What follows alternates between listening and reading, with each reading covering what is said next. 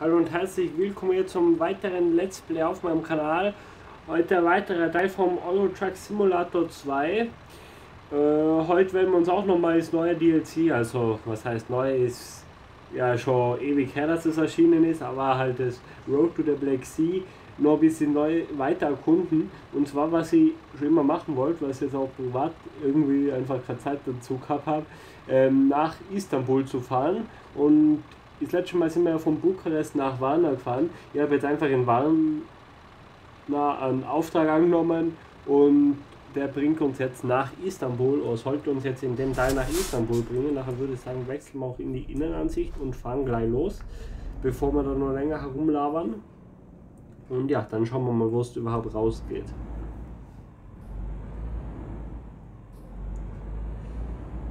Heute sind wir unterwegs mit einem Scania. So, muss ich Biege nach links ab. Und wieder mit dem Sprachnavi. Ja, wenn es mich zu sehr stört, lasse ich mal die Option offen, dass wir es nachdrehen, aber so ein bisschen Unterstützung beim Fahren ist ja auch nett. Ich meine, wir können zwar Navi recht gut lesen, aber sonst passt das. Warum da jetzt 30 ist, kann sich auch kein Sau erklären. So. Dann da durch den Schranken durch. Ah, ich glaube, da sind wir eh schon das letzte Mal reingefahren, wo ich mir nachher gewundert habe, dass das so ein Schranken ist und nachher trotzdem nur einzelne Zäune. Genau, ich glaube, das war das. So. Also vorne geht es jetzt eh, glaube ich, gleich auf die Autobahn und nachher geht es eh schnell dahin.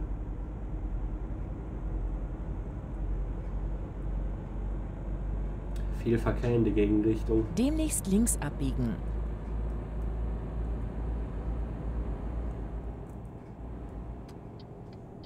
Biege nach links ab. Was ist denn das da für riesiges Wendeplatz? Für riesiges Wendeplatz. Deutsch muss man halt auch können. Ja, ich glaube, ich bin richtig gefahren, ja.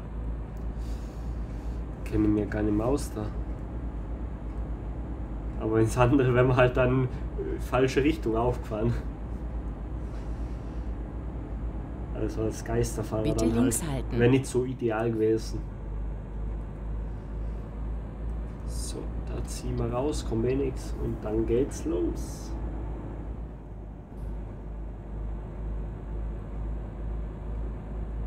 Da hinten mit den blinkenden Kräne. Sehr schön. Sehr schön, sehr schön.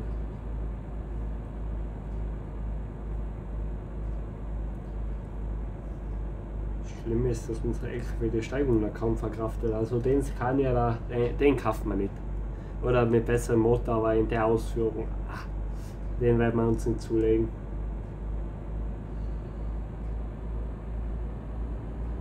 Ich meine, unser Kontostand reicht sowieso bei weitem noch nicht aus, um einen eigenen LKW zu kaufen, weil das ist nachher auch die Frage, ob man nochmal sagt, wir nehmen einen Kredit auf und kaufen dann einen eigenen, weil der eigene wäre halt schon cool, oder wir sagen, wir warten jetzt noch ein bisschen und kaufen dann einen eigenen. Müssen wir mal schauen. Vielleicht mache ich auch mal ein paar kleinere Aufträge offscreen oder so, damit wir uns ein bisschen mehr Geld anhäufen, aber da schauen wir mal, da schauen wir mal. So, auf der Landstraße können wir auch mal ein bisschen mehr Licht vertragen, bei 13, aber da nicht, da nicht. Kaum habe ich das andere, kommen wir natürlich in einen Bereich, der total hell ausgeleuchtet immer ist. geradeaus. Aber dann, da kommt, jetzt kommt Auto. Da kann man es verwenden, herrlich. Sieht man endlich wieder mal, wo man hinfährt eigentlich. Boah, hoffentlich legt es uns jetzt nicht hin. Alter, Alter! Bitte, das kann jetzt nicht wahr sein, oder? Das gibt's jetzt nicht, oder? Ich sehe die Kurve, ich fahre trotzdem mit Vollgas rein. Und dann sage ich es noch und dann kaum eine Sekunde später liegen wir durch. Ist ja nicht mehr normal. Ja, bleibt uns jetzt eh nichts anderes drüber als Abschlepper zu rufen. Keine Ahnung, wo wir der jetzt hinbringt. Nach Burgas. Okay, jetzt soll er mir nach Burgas bringen. Ja, hoffe ist nicht so weit wie Ding, aber Okay, lass uns eine neue Route Wäre finden. vielleicht gut, eine neue Route.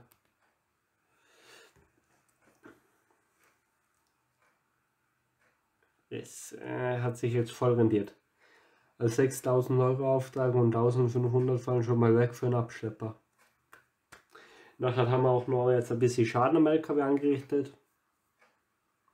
Hat sich rendiert für die Firma. Hat sich voll rendiert. Aber das tut man nicht alles, wenn man einmal nach Istanbul fahren will. Sich das anschauen. So. Jetzt möchte ich schon mal auch auf der Karte nochmal sehen, wo wir jetzt da gelandet sind. So, da ist die Karte, wenn sie einmal geladen hätte. Ja, dann ladet sie halt nicht. Okay, da ist sie. Ja, okay, wo waren wir denn? Varna. Wir sind bis da gekommen, bis kurz nach der Tankstelle und nachher hat es uns gemault. Ja, haben wir jetzt aber eher eine kleine Strecke übersprungen, aber Abschlepper hat natürlich auch Zeit gekostet. Da kommen wir nachher wieder zum Grenzübergang. Ja, da müssen wir nichts Maut zahlen, aber dafür müssen wir da 1, 2, ja, 2, 3 Mal Maut zahlen. Toll. Wir haben eh so wenig Ausgaben, dann nehmen wir die Maut auch noch mit.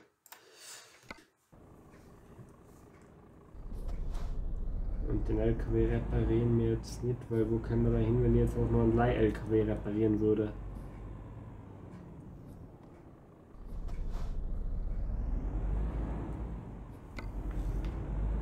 Biege nach rechts ab. So, Demnächst links abbiegen.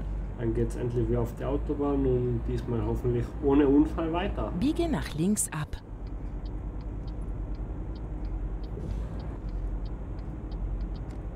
Und das Fremdbild kann man jetzt auch ausdrehen. Mittlerweile ist es ja immer Nacht. Ich weiß nicht, warum so auf einmal der Zeitunterschied kommt. Ich meine, wir sind doch immer gut durchgefahren, oder? Keine Ahnung, was so viel Zeit Bitte gekostet links hat. halten.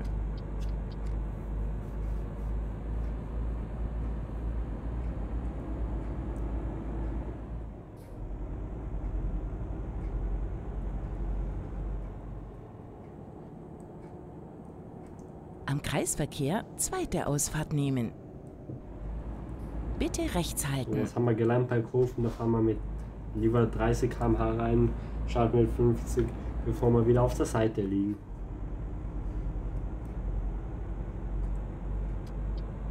Nimm diese Ausfahrt. Damit man auch mal was gelernt hat, dieser wichtige Grundsatz, nie zu schnell in die Kurve fahren. Nie. Schon gar nicht mit dem LKW. Das kann gleich auf der Seite Demnächst rechts enden. abbiegen.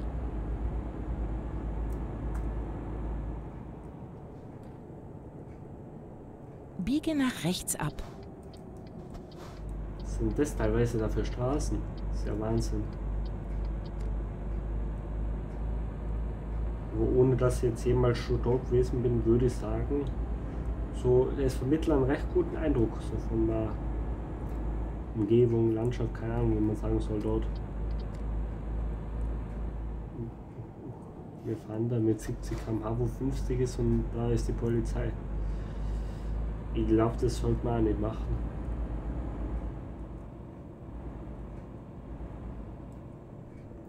Gleich 2 Polizeistreifen.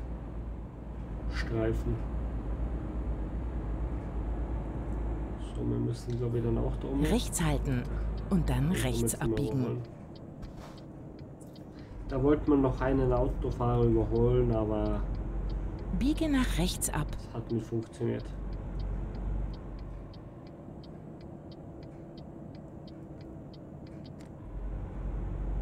Es wollte nicht sein. Am Kreisverkehr erste Ausfahrt nehmen. Gerade mit Handbremse haben wir es noch hingekriegt. Wegen was hat denn der jetzt da so stark abbremst? Ich habe ja meilenweit gesehen, dass da nichts kommt. Meine Fresse. Meilenweit Bitte dass nichts rechts halten. kommt und dann steht da praktisch neben Nimm mir diese auch. Ausfahrt. Ja gut. Aber bei ihm ist nichts gekommen. Bei mir schon. Aber ich muss ja nicht schauen, ich habe den LKW da, also ich habe immer Vorrang.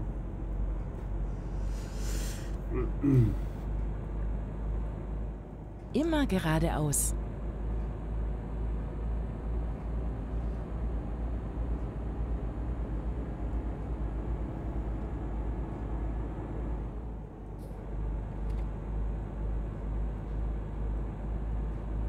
Ja, solche scharfen Kurven, das lieben wir doch. Da können wir mit einem 70er reinfahren und kommen dann mit 0 km/h raus, weil wir auf der Seite liegen. Aber die Kurve haben wir gut überwältigt. Fällt dann direkt der Schein vom Herzen. So, ein bisschen abkürzen, wo es geht. Wir müssen ja Zeit gut machen.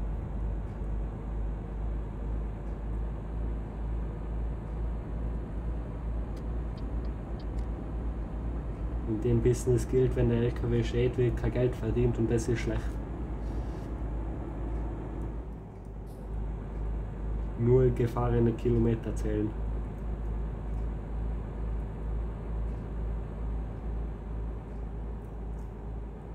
Was ist denn das da? Hinten geht zwar auseinander, nachher fast 500 Meter auf 2 Spuren und nachher geht es wieder zusammen. Das ist ja eine Frechheit. Ups. Ups. Vor lauter Aufregung da noch in der Außenkamera gewechselt. Immer geradeaus. Da musste mal mit dem Bürgermeister reden und mit was auch immer da zuständig ist für die Straße. Das ist ja Verwirrung für die Verkehrsteilnehmer.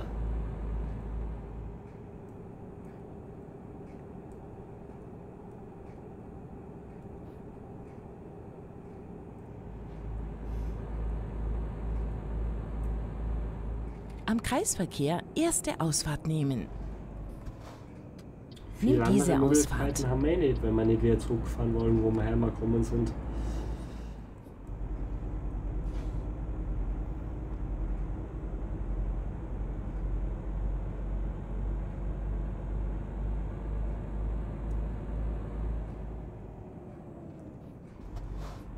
Da lieber mal in der Kurve ein bisschen mehr bremsen.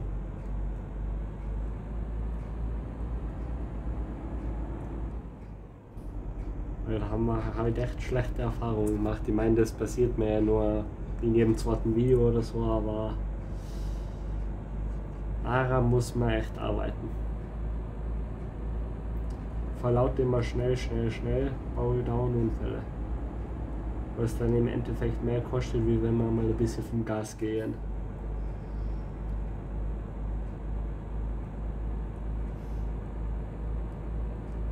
Weit und breit nichts, mir da ganz alleine auf einer, sagen wir mal, nicht im besten Zustand Straße. Ich glaube, der hat die am besten da geschwimmt, dass ich. Immer geradeaus.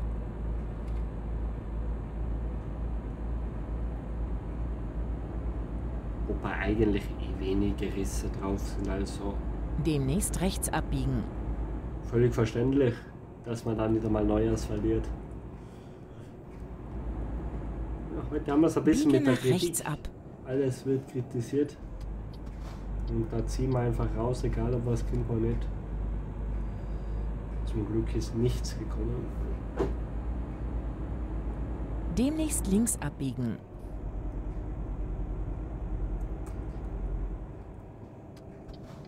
Meine Güte. Biege nach links ab. Stehen wir da wieder. So muss das laufen, wenn da nichts kommt, nachher fahrt man halt auch, wenn der Stopp ist. Also schon halten, aber nachher dann mal weiterfahren. Nicht so wie er da ewig stehen bleiben.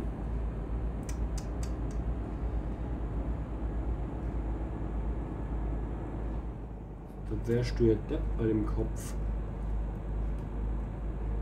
Ja, heute sind wir echt nicht mit den anderen Verkehrsteilnehmern. Alles so kritisiert.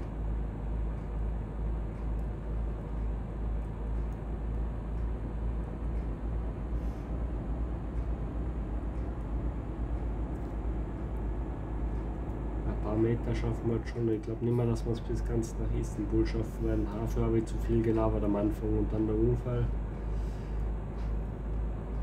Weil sonst wird es wieder 25 Minuten wieder und nachher dauert es wieder ein halbes Jahr, bis das hochgeladen wurde.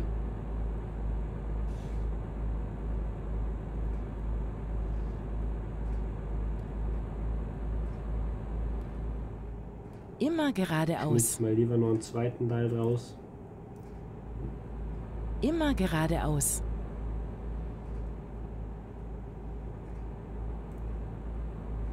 Aber schauen wir mal.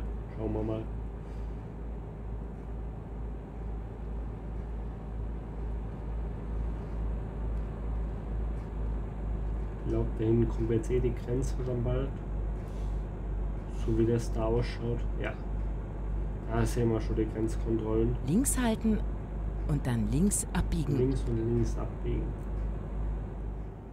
Das ist jetzt gut, die Frage. Wir müssen Biege nach links ab. So. 5 km/h, ja, weiß ich eh genau. Vor allem müssen wir dann nicht mal stehen bleiben. Neu berechnen. Was will der neu berechnen? Nur so als Frage. Ich habe mir immer in ihre Route gehalten. Und jetzt auf einmal will sie neu berechnen. So. Boah.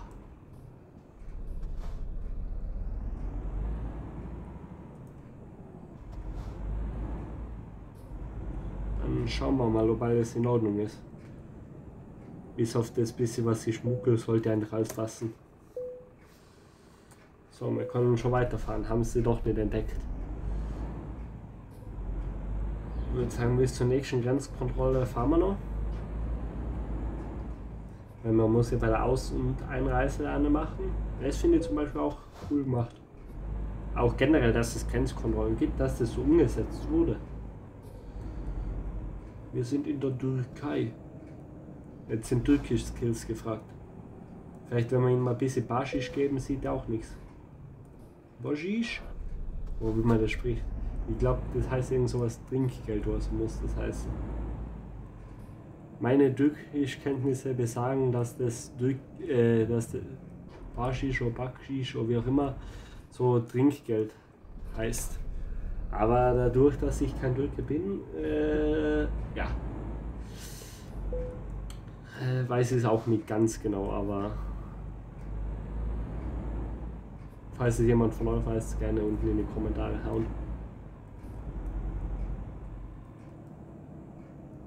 So.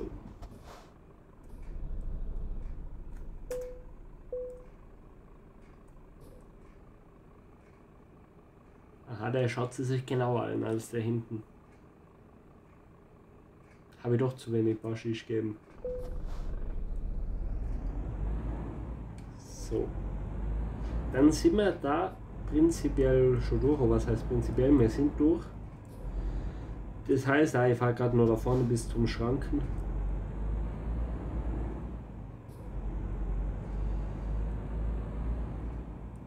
So, und dann würde ich sagen, war es das jetzt auch schon von dem Video. Danke, dass ihr es zugeschaut habt. Ja, im nächsten Teil haben wir dann nicht mehr so viel für uns, aber da kommen wir dann auf jeden Fall nach Istanbul. Und dann, wer es noch nicht gemacht hat, gerne auch ein Abo da lassen, gerne auch auf Instagram folgen, da gibt es auch immer coole Bilder und ja, dann, ciao.